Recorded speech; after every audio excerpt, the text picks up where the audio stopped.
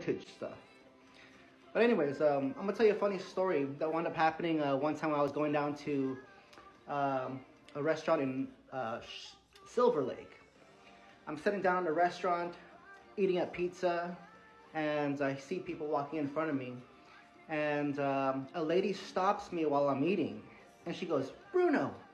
And as I'm eating, I just look up at her, and I didn't know what to tell her. But she wanted to shake my hand, and I'm eating, and I didn't want to tell her I wasn't Bruno because I'm still have food in my mouth and stuff. And she just stared at me and slowly just walked away. That was one person, and I'm pretty sure that she actually worked with Bruno too. Other moments like that where people actually know him. I've been to Starbucks here where you'll get someone come up to you or to me and they'll say, Peter. And if you ever hear someone say Peter, that's a good indication that they know Bruno personally.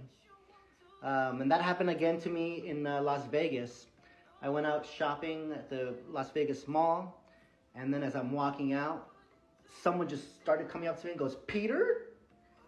And then he just stares at me for a while and he goes, "You're not Peter."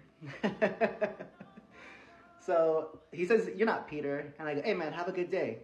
And I start walking away, and as I'm walking away, I turn around, and he was just still looking at me. But that stuff happens. I mean, it's a really normal thing for me to experience, especially being here in Los Angeles. And, I happen to live in the media city capital of the world. So everywhere where I'm at, I'm always surrounded by producers, there's writers, directors, there's stages here. Bruno rehearses a couple blocks from here. He's had a